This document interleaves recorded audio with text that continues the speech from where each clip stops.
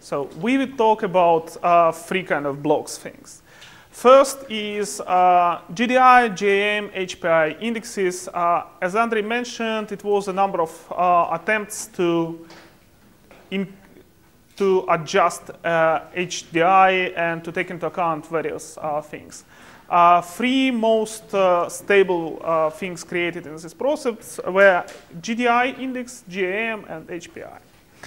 Next, I will talk a little bit about non-UNDP work about correction GDP as a proxy of societal progress, and I think it could be interesting for those of you who are interested in sustainability and things like that.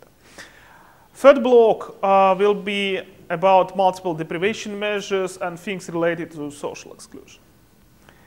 GDI, gender-related index. As we discussed, Human Development Index don't take into account differences between different groups in society. And first division which you could imagine is women and men. GDI index is in fact, a Human Development Index corrected by penalized for difference between women and men. It doesn't take into account who is in better position. So if you have life expectancies lower for men than for women, it will penalize for this difference. Yes. In fact, the bigger difference between GDI and Human Development Index, the bigger are differences in achievements. It measures achievements, so it measures outcomes for women and men. And of course, there is a great question how you measure GDP for women and men. It uses special procedure which take into account total GDP, it take into account ratio of female and male non-agricultural wage, and share of women and men in economically active population. Again, this is kind of approximation based on the best available data. Second index is gender empowerment measure. If GDI measures outcomes, GEM measures opportunities. So it measures inequality in 3 dimensions: economic participation, political participation, and control over economic resources. As indicators, it uses 4 indicators. Women and men share of parliamentary seat, which is proxy for political participation. Women and men percentage as senior officials and managers, and percentage of professional technical positions. These 2 indicators used as a proxy for economic participation. And third is estimated female and male earned income, which was calculated for GDI. Okay? So it says what is inequality in these opportunities. GEM index was criticized quite heavily because it's very hard to read, and in addition, this political participation is quite questionable. Why parliament? Not all countries are parliamentary republics or things like that. Does political participation means participation in parliament? I remember history when I remember story when the head of speaker of Moldovan parliament was a woman, and our colleagues had very hard time to push gender equality law through this parliament because simply were not interested in gender issues. So that's a lot of questions. And while GDI is more widely used, GEM is more often criticized. Next is Human Poverty Index. This is an attempt to move from income-based poverty to more multidimensional poverty. It includes, there are 2 indexes. One is for developing countries and one is for developed countries. It takes into account deprivation in a number of dimensions, and it's calculated in a %. So as a result, you will get a percentage figure. One is percentage of people not expected to survive to age of 40. This indicator is linked to life expectancy at birth because both of them are calculated on the basis of mortality data. Second is adult literacy rate. Percentage of adult population who are illiterate. Next is population without access to safe water and share of underweight children. This is first indicator is for developing countries. As you see, these indicators have deprivation connotation. So it shows percentage of people who are deprived from these things. Contrary to Human Development Index, which have kind of advanced flavor and the bigger eat, the better society.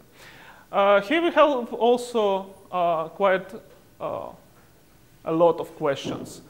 First of all, percentage of people not expected to survive to age of 40 in countries of region is quite low. Mortality problems typically start at a later age. Population without access to safe water is a big question is what is access to safe water? There is an international definition of access to 20 liters per day in 1 kilometer range, something like that, but it's a little bit different from what you expect in our societies. And in many cases, access to safe water is redefined. For instance, we had to define, in one case, access to safe water very differently for urban and rural areas, because in urban areas, they had problem with supply of water. So they have, that's post-transition country with very huge problems with infrastructure maintenance. So they have pipes, but they have no money to pay for electricity, and they typically have water 2 or 3 hours per day. So we define lack of access of safe water as a number of hours they have access. It could be a huge question about quality of this water because, for instance, in case of rural Moldova, Ukraine, most reliable source is well. But according to data, most of these wells are contaminated. So they feed to this requirement of 20 liters per day, but quality of water is very questionable. So if you would like to use this indicator on country level, you have to, most probably have to redefine it. Human poverty index for developed countries push kind of bar a little bit higher, and now it's a population of not expected to survive to age of 60, share of population who are functionally illiterate, so not simple literacy, but functional literacy, that means ability to use your knowledge. Instead of underweight as a kind of extreme malnutrition, they use population below income poverty line, and if I'm not mistaken, they use relative poverty line. And they add fourth dimension, which is exclusion, and they proxy it through long-term unemployment. The argument is that if you are not in labor force, you are lack of incomes, you're kind of excluded, and this is. Yes, that's 3 indices which are used as an addition to Human Development Index, and that's 3 are most popular. Well, first of all, yes, it makes sense to try to disaggregate, as it makes sense to try to disaggregate everything you can, everything you have. If you would like to stick to Human Poverty Index methodology, it could be not the best methodology to take. Why? Because it's designed to be cross-country comparable.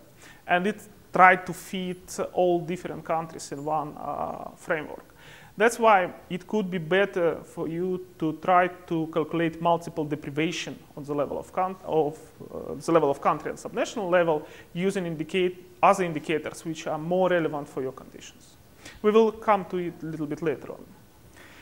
Okay, it was a number of attempts to recalculate GDP index to take into account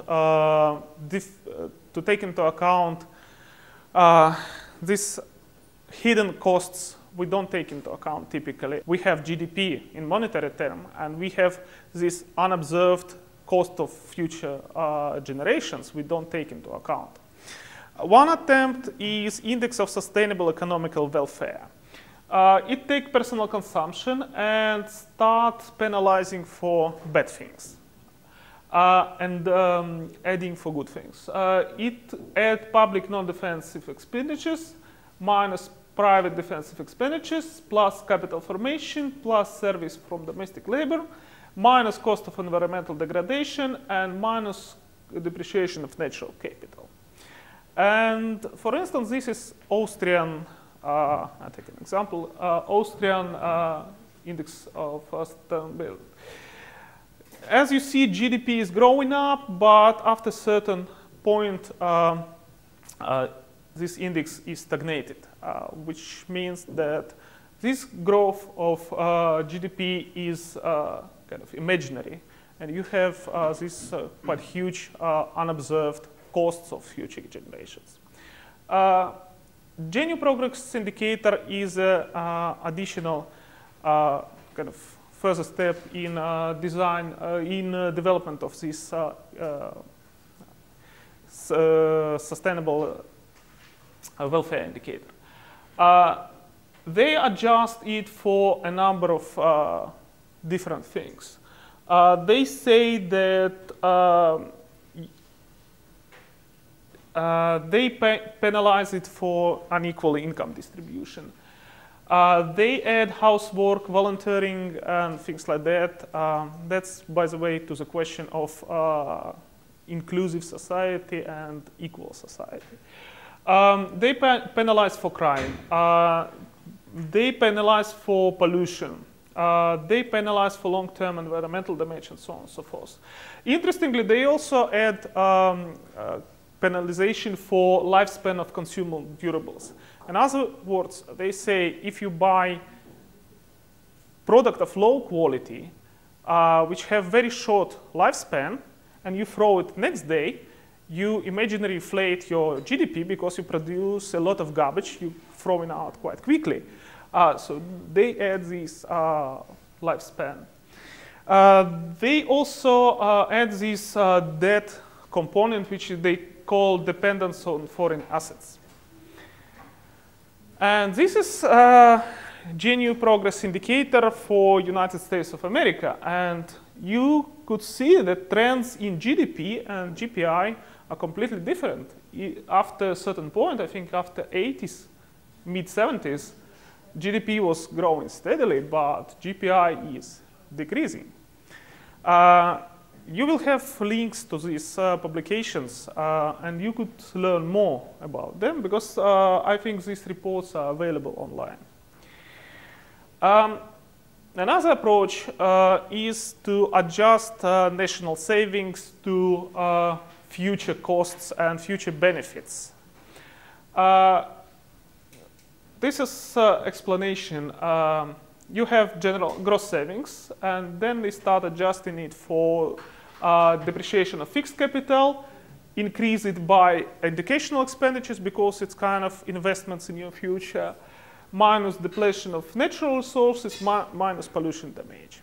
So it's another approach, and I think World Bank using it since 2002, and they have quite a good manual on how to do this.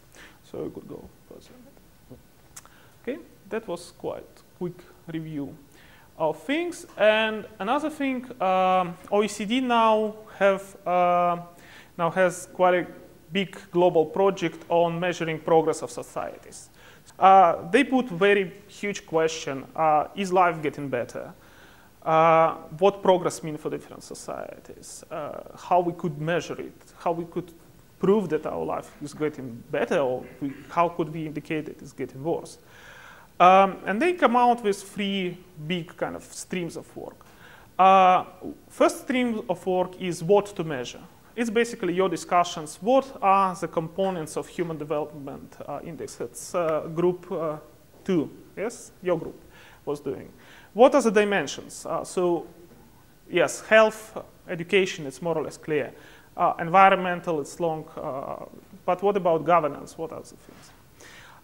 Second is how to measure. And this is huge debates about subjective, objective things, how we get this data, and so on and so forth.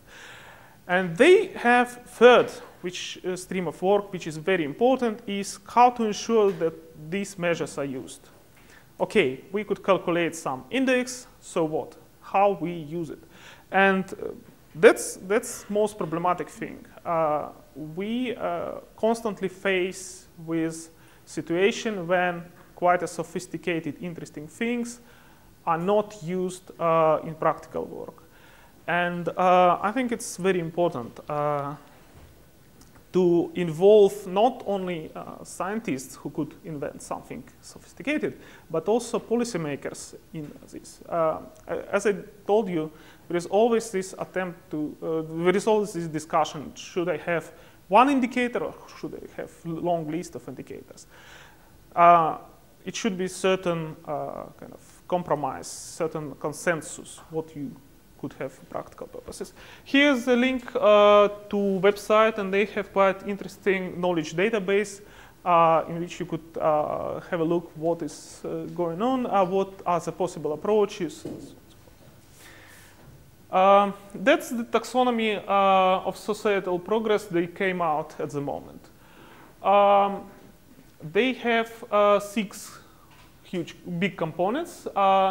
One is ecosystem conditions, what is going on in our environment. That's land, fresh water, so on and so forth. Second block is human well-being, and that's various dimensions of human well-being, starting from health and including material well-being. They also include work and leisure, so on and so forth.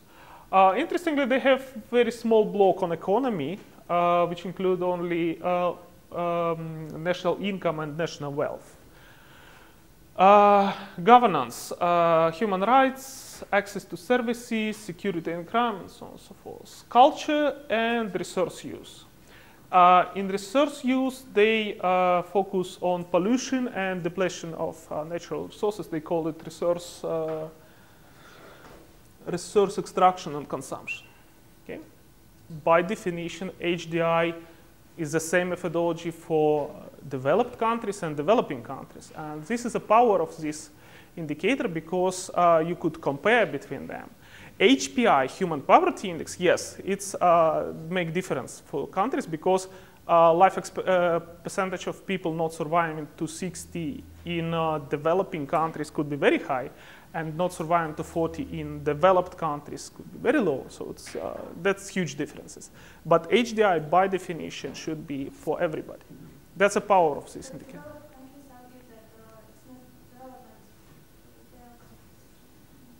No, but the argument is that that's the same things people value in developed countries and developing countries. To be healthy, to get knowledge, and to have decent life, decent level of life. And that's why indicators which are used for HDI calculation are the same. Okay? So that's the same thing people value in United States, in Kyrgyzstan, in Morocco, or whatever, to have a healthy life. And the best available indicator of healthy life is life expectancy. How long you expected to live if current mortality levels stay here. Yeah? And with enrollment and literacy, it's the same. You value knowledge, and the best possible way to measure your knowledge is if you could read or write, and if you could get access to education. Okay? So for HDI, it should be no difference. For Human Poverty Index, yes, it's difference. Okay? Okay. Now we are coming to multiple deprivation measure, and we are coming back to definition that development is a process of expanding freedoms that people value and have reason to value. But the question is how to measure all this. One approach could be poverty, which is typically it's monetary and focus on incomes and expenditures, but use only one dimension. Those who don't have money, they are poor. Those who have money, they are rich. That's all. HDI add longevity and education to these dimensions, and Human Poverty Index, which is kind of deprivation measure, simply looked also on these dimensions. MDGs a little bit expanded this list by nutrition, different aspects of health, education, gender equality, and environment. But there is a critical problem here that there are a lot of things people value, but we cannot get data on this. And I think we had the discussion on political participation this morning. That slide showing why we should go beyond simple poverty. That slide coming from one recent presentation. I think you well know why we should go beyond poverty, but I would like to reiterate it. If you have your society, and it's 5 people in your society who have different incomes, the only thing you judge by is poverty line. Right? Everybody who have incomes or expenditures beyond poverty line are poor.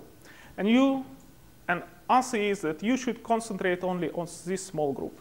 In this case, it's 1 out of 5 persons.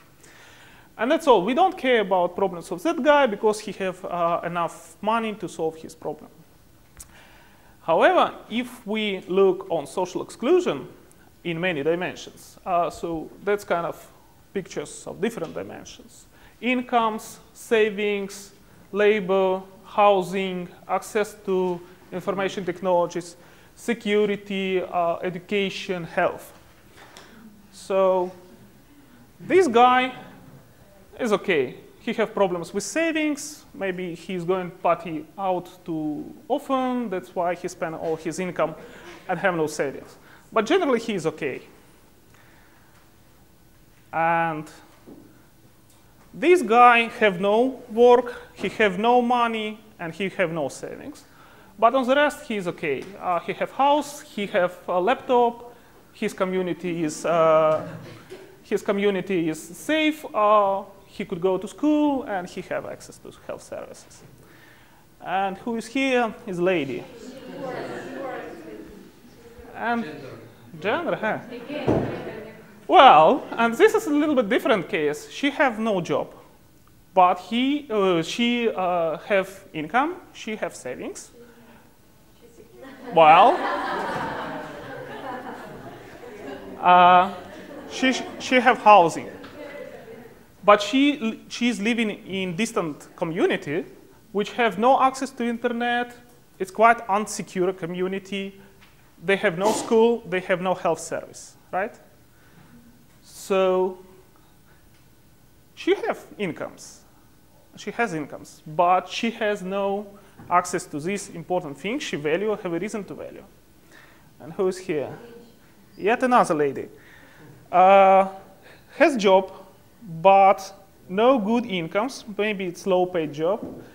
No savings, bad house, no internet, okay, secured community, no access to health services.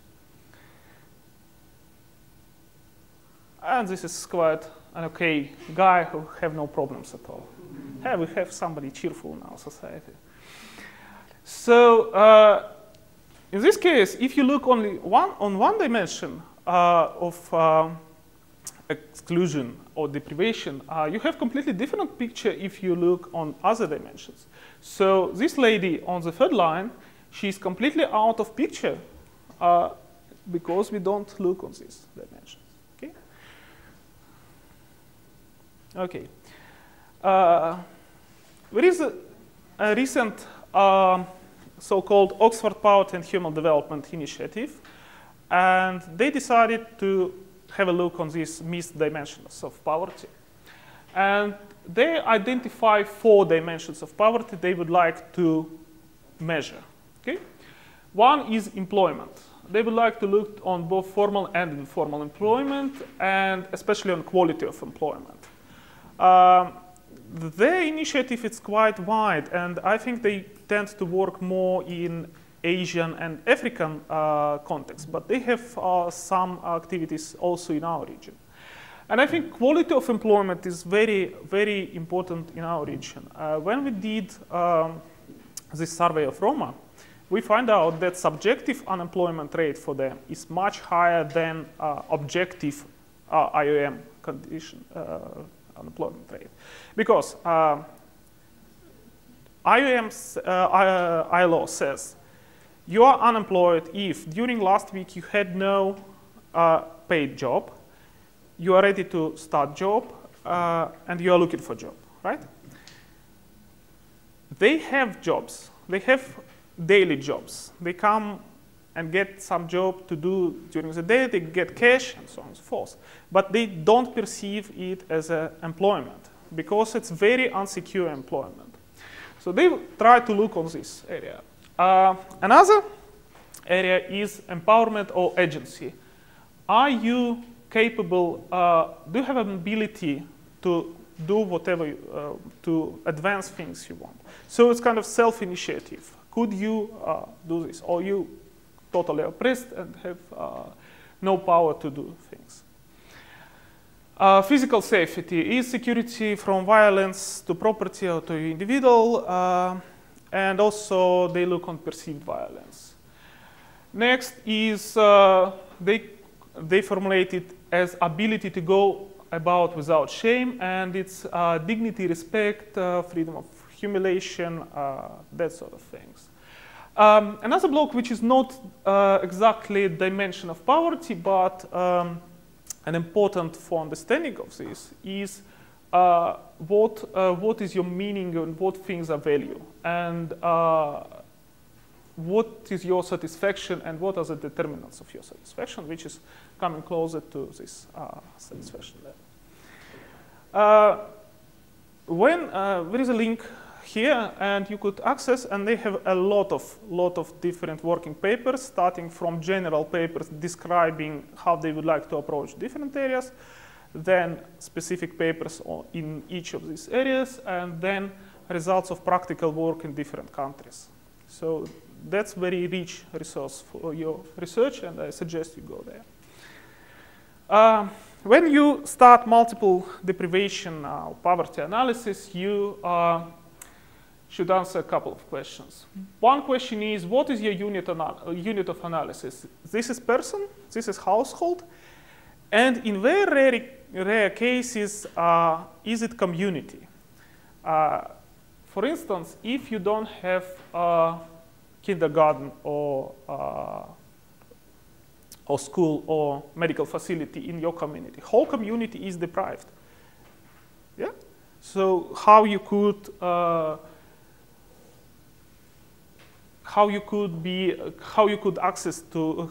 have access to health services if you don't have this in your community? This community layer is very rarely analyzed, but I think it's very important. Next is order of aggregation, how we do aggregation. We aggregate first by people or by dimensions. So we look on one person and look on how many dimensions he or she is deprived, and then put a tick mark, deprived, non-deprived, or we combine all people by dimensions and see how many of them are deprived in dimension A, B, C, D, E, F. How you choose dimensions? I think you have quite tough discussions during this morning, how you choose dimensions. And there are a number of ways how you could choose. One is participatory process. Ask people what they value or have reason to value. Next is a kind of consensus list. That's MDGs, national plan, human rights. That's kind of consensus process which come in with certain list of things. Next is theory. A researcher could sit down with a cup of cappuccino and decide that, oh, political participation is important, economy is not important, and social things are important. Also, in far too many cases, dimensions are limited by data availability. So we simply measure these dimensions and we go with these dimensions, while we have other dimensions which are important, but not measurable. Next is, what are variables and indicators for each dimension? I think that's exactly your problem, was your problem during morning presentation, when you said, oh, we would like to look on corruption, but we don't know how to measure it. How could we measure it? what is poverty line in each dimension? What is cutoff line? Access to safe water. What is cutoff line? You should have access to this water 24 hours per day, 16 hours per day, 5 hours per day. And question of weights. Are we weighting indicators within dimension and between dimension? That's a huge question Andre talked a lot about during HDI. That's a process of calculation of multiple dimension. In case of unidimensional, you have, just illustrative example, you have certain income for 4 people, right? 100, 250, 500, 125. You put a kind of poverty line at the level of 190. These 2 persons are deprived because they are below this line. You calculate deprivation vector, and you could calculate gap vector. So that's kind of this guy deprived, not deprived, not deprived, deprived. Gap vector is a distance to this poverty line, right? These 4th guys is less poor than 1st guy because it's clear or it's too sophisticated. Okay, then we count those who are below poverty line. We could calculate gap, and we could estimate how much resources we need to pull those poor to poverty line. In case of multidimensional, we have a number of variables. And in this case, to this income variable, we add employment and access to water, right? Second column is answer to question how many hours of work did you have, of paid work did you have during last week. First guy had 16 hours, second had 40 but get 250.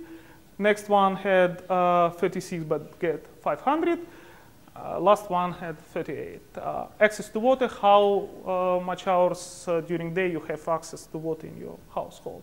8, 9, 24, 12. We set cutoff line, which income below 190, less than 35 hours of work, less or equal to 12 hours per day access. Again, we calculate deprivation metrics, and we calculate gap metrics, right? And here come a question, well, head count and gap. Here come great question. Who of them are deprived or poor? This first guy who deprived in all dimensions, second guy who deprived in 1 dimension, or this guy who, or first and 4th guy who deprived in 2 or more dimensions. So that's question you should answer to who are deprived, how we define deprivation. Is it deprivation in only 1 dimension? Is it deprivation in all dimensions? Or is it deprivation in more than half of dimensions? Okay? Because in this case, we will get completely different figures. In 1 dimension, we have in at least 1 dimension, we have 75% of deprived, right? Because first, second, and 4th guys are deprived, at least in 1 dimension.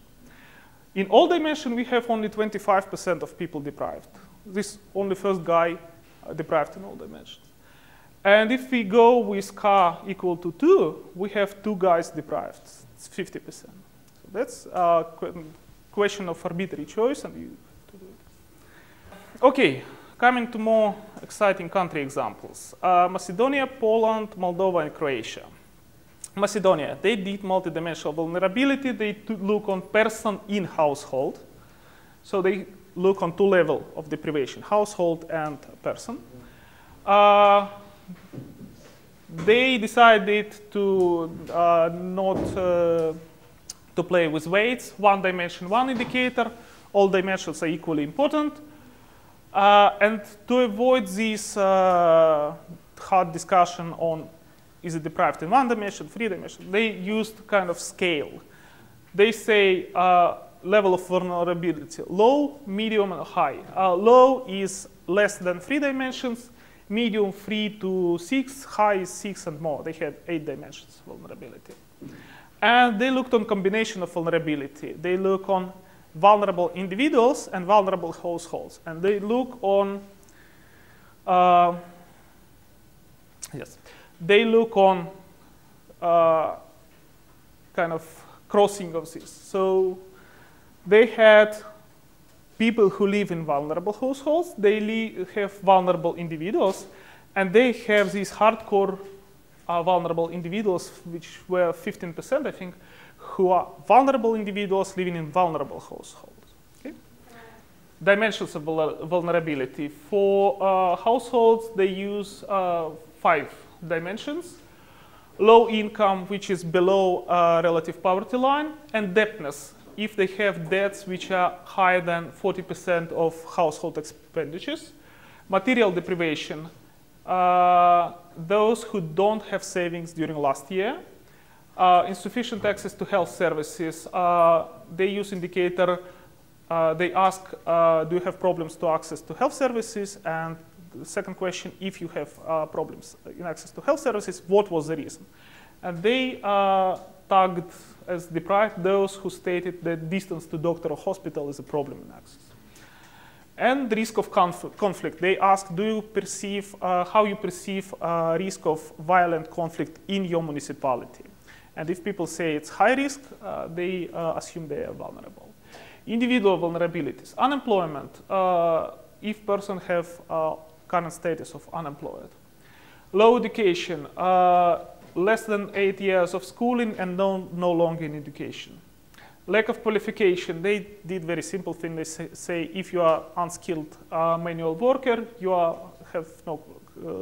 have no enough qualification. That's kind of a very questionable proxy, but they decided to go this way. Insecure employment. If you are employed, but you don't pay social contribution, they assume this is unsecure employment because it's most often associated with informal employment and very risky. They had 2 surveys, PCA, people-centered analysis. And in second, they discussed to add some other dimensions. One is assets deprivation. They look on housing, mostly housing condition, if they live in a mobile home or house which is in bad conditions. Next is infrastructure deprivation, lack access to water or sanitation. They also look on limited social network or loneliness. They ask, they put a number of problematic situations like you need immediately 500 euros, you have somebody to help at home, to whom you could address. And they had a number of options, my relatives, my neighbors, my friends, and one option, nobody. Nobody could help me.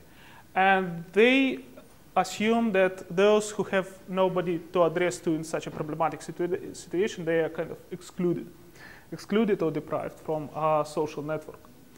On individual, they decided to go for poor health, and they discussed if it should be question about current health status, like I have acute health problem during last month, or it's a vulnerability. They also had very big discussion on community vulnerability, but I don't know if they came out with something tangible.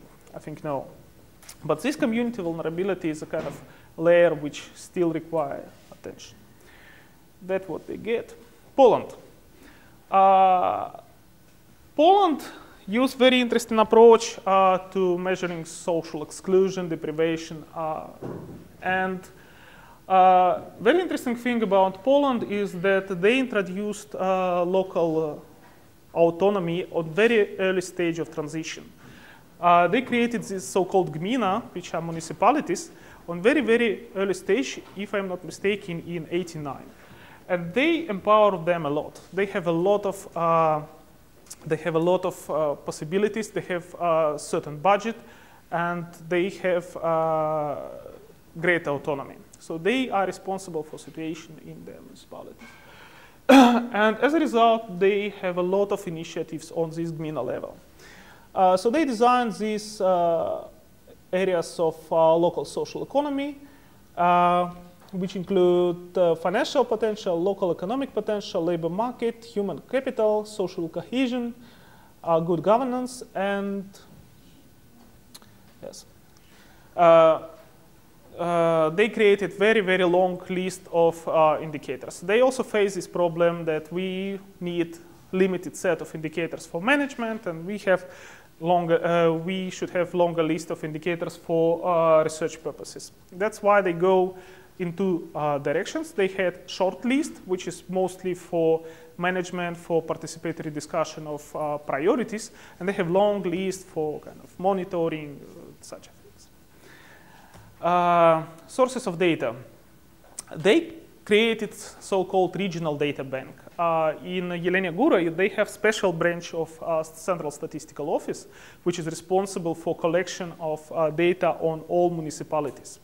So they have a special database in which they track indicators of all municipalities starting from, I think starting from 95, but they gradually increase number of indicators, and I think number of indicators stable starting from 99.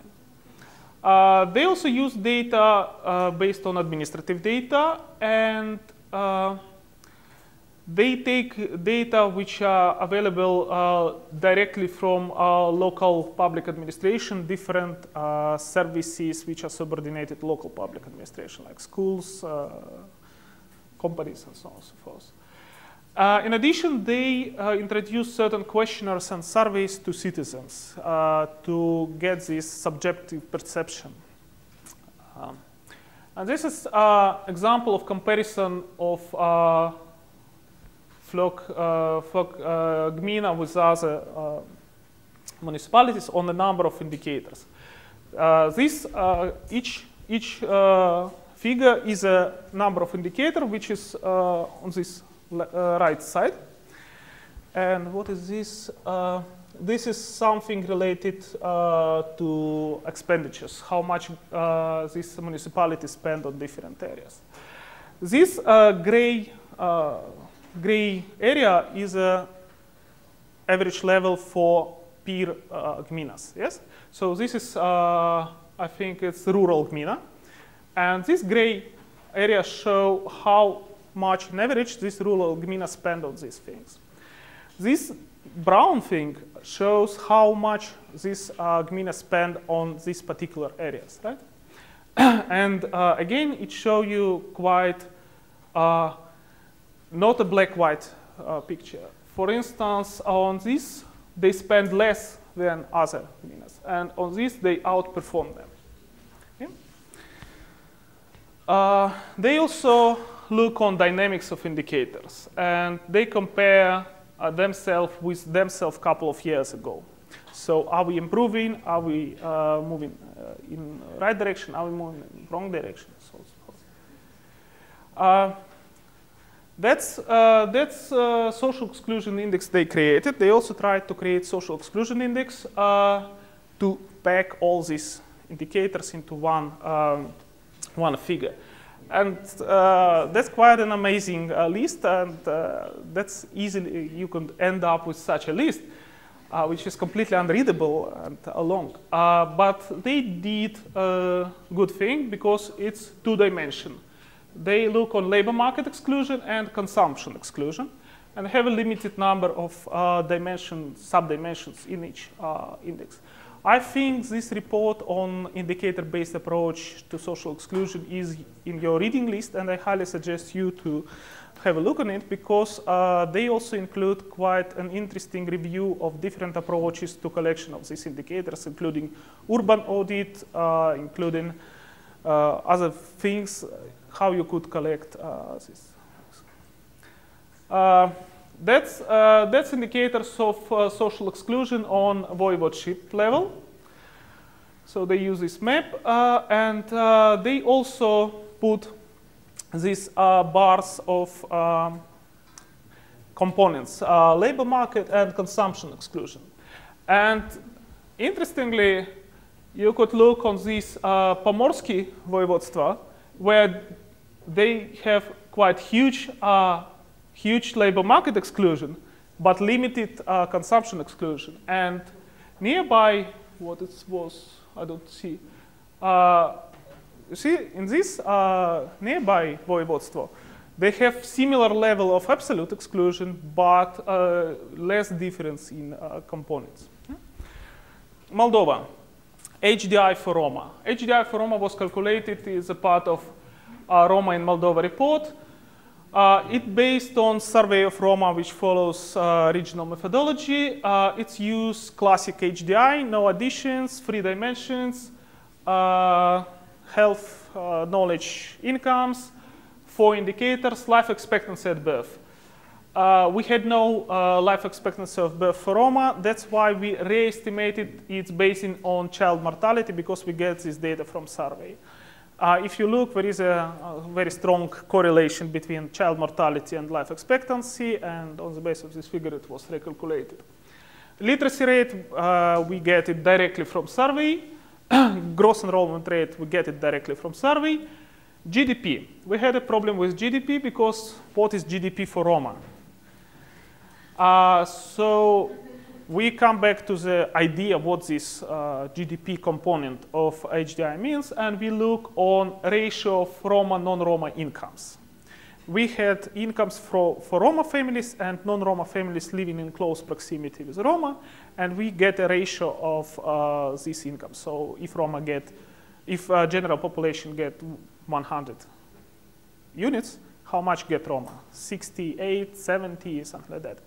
Why we used ratio? Because we expected that they lie us on incomes, most definitely. But we assume that this error in lying will be the same for Roma and non-Roma, and ratio will be more or less stable. What we get? We get that difference in life expectancy is not so significant. This 4 graphs shows component of HDI. HDI is rightmost. And here is life expectancy, education, and GDP index. So difference in life expectancy is not so significant. But difference in education is huge. You see? It's 0.91 for non-Roma and 91, right, and 0.64 for Roma. So this dimension is huge difference. In GDP, difference is not so significant, but the absolute level is quite low, which is kind of problem of whole country. And as a result, this is HDI index for Roma and non-Roma. Right? We use very simple methodology. We had country GDP, right? And we have a ratio of Roma and non-Roma incomes. Let's say non-Roma is 100%, Roma is 60%, right? And we assume GDP for non-Roma, for general population, as equal to GDP for country. We assume GDP for Roma as GDP for country multiplied by this ratio. That's simplistic methodology, but the best you could get. We discussed if we could put directly figures of incomes and so on and so forth, but we were against it because in this case we have to re-establish cutoff lines, minimum, maximum. We have no complete trust in these figures, so we decided it's most safe. Yes, it's most defendable methodology. Quality of life. Quality of life survey focus on access and quality of different things and cover issues of employment, family, household, economic resources, housing, knowledge, education, health, community life. This is quite a long questionnaire, mostly subjective questionnaire, and it's asked people questions like how you satisfied with your education level, how you satisfied with your employment, but also some quantitative things like do you have 2 pairs of shoes? Or could you go to holidays to the destination you want during your annual holiday? Or could you have 2 meals with meat or fish during the week if you wish? quality of life survey was done in Croatia, but they did it kind of quality of life plus. They used three things. One was quality of life survey, and they used extended sample of 8,500 respondents. They also complemented with a survey of social services providers. So they look not only on perspective of people, but also on perspective of system, what people in a social protection system thinks about it. And they had a focus group discussion with specific groups. Why it was constructed in such way? It was constructed in such way for very practical purpose. They use this quality of life survey and additional consultations for so-called joint inclusion memorandum. When country join European Union, they have to conclude so-called joint inclusion memorandum, which describe what are the social inclusion problems in this country and how country plan to address them. Croatia at that stage was not candidate country, but they decided to move faster and start preparing this joint inclusion memorandum, and they decided that quality of life survey is good enough to start all these discussions. So they had 20 groups discussions with very various groups who could be at risk of social exclusion. It's people with disabilities, parents with children with disabilities, victims of domestic violence, Roma, displaced people, and so on and so forth. That's indicator of subjective poverty in Croatia. Figures show proportion of household who said that they having difficulties in making end meets. And this is 28 countries which were surveyed in this round of European Quality of Life survey. Croatia is rightmost, and it's 31%. And Bulgaria is on the right scale, it's 58, and on the left is Luxembourg with 3%. Yeah? So this is subjective poverty based on question how difficult you could make ends meet. By the way, talking about subjective poverty, you should keep in mind one particularity of our region, that subjective poverty rate in our region are typically much, much higher than objective poverty rates.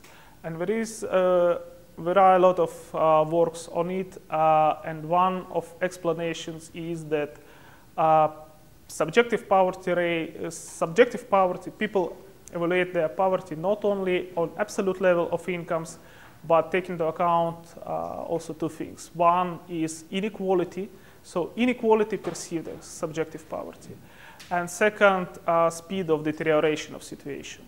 Because breakout of Soviet Union was so rapid and situation plummeted so fast in most of countries, they think that poverty is very high. They also look on kind of multiple deprivation, and they tagged households as socially excluded. They look, if Macedonia had a lot of different things, they took more simpler approach. They look on three determinants. Income. They assume that a household is economically deprived if it's below 60% of median national income, so it's EU-like indicator of relative poverty. Second was employment deprivation. If person is unemployed or non-active, they're economically deprived. Social cultural deprivation, they look on non-involvement in different activities. And here, again, here are two charts. These charts show composition of society. 61% have full participation in society, right? So they have they are not excluded neither from incomes, nor from employment, nor from cultural participation. This group is socially excluded, so they're excluded from all three dimensions, right? So they have excluded in all three dimensions. It's 11.5%. Only economic deprivation is 6%. Economic and employment deprivation 1%, and only employment deprivation is close to 20%. So they did this picture to look on different dimensions. Macedonia did this picture of magnitude of deprivation because they had a much more deprivation dimensions. Okay. They also look on a level, because they increased sample, they make sample representative on a subnational level, on the level of counties. And they find out that the differences in social exclusion is much higher than difference in GDP. So if GDP GDP for most advanced region is 3 times higher than for less advanced regions, social exclusion is 16 times higher. Yeah? So the difference is quite high. And if, in general, something like 10%, 11% are excluded, in 6 most deprived regions, they have exclusion which is close to 25%. So they use this analysis for making this joint inclusion memorandum. And also they have quite good report on social exclusion. Okay, that was the last slide. And questions?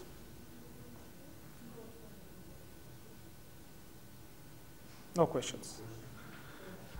You are impressed.